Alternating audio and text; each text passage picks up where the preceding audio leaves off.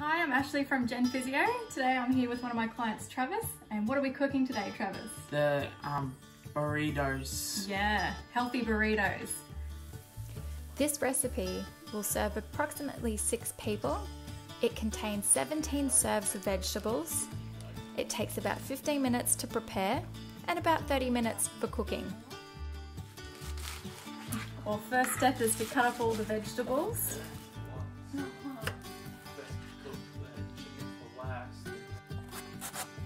One's cutting onions, sometimes easy in that instead of the things it gets in your eyes. Yeah, I think you've done a smart thing by putting the goggles on. Yeah. Cook onion for 3 minutes, stirring occasionally. Add mince and brown for 5 minutes, stirring to break up lumps. Mix through cumin, coriander, paprika, and season with pepper. Then cook for 1 minute until fragrant. Add tomato paste, stir well to combine, then add zucchini, capsicum, carrot, corn kernels, tomatoes and beans.